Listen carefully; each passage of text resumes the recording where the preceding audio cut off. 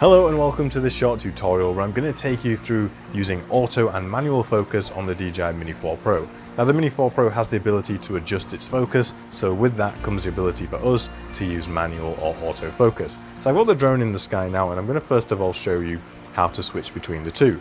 So just here next to the shutter button we see an AF. That basically is telling us that the drone is currently in auto focus mode.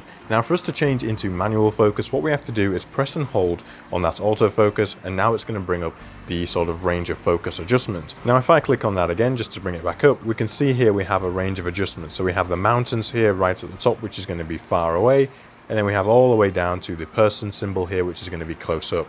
Now you can see here as we adjust the focus, the palm tree here is currently out of focus, but as I rack the focus further back, we're going to see it start to come into focus, and we have all these red lines around it.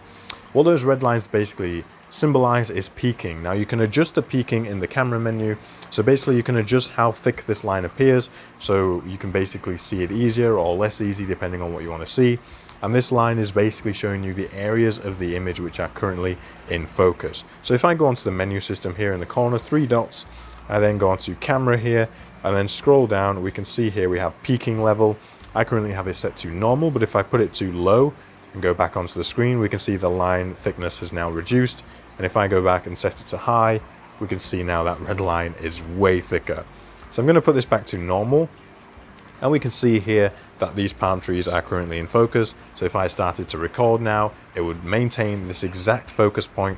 Now, if the drone starts to move further away, it's still going to have this distance of focus. So it's not going to continually focus on these trees. It's going to maintain that distance of focus.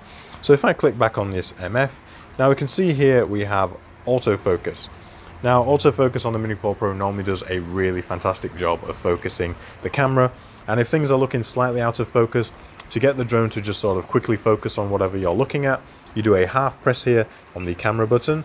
The drone is then going to rack focus and focus where it thinks is optimal. So that's pretty much all you need to know when it comes to autofocus and manual focus on the Mini 4 Pro.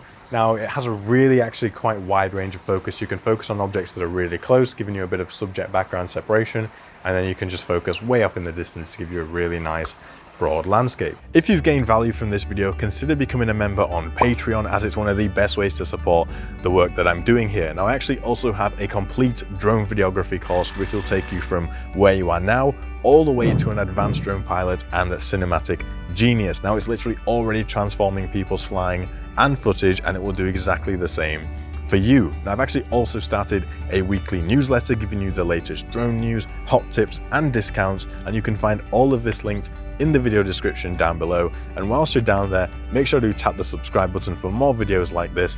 You should go and check out this video next. Thank you so much for watching, have an amazing day, and I will see you in the next one. Bye bye.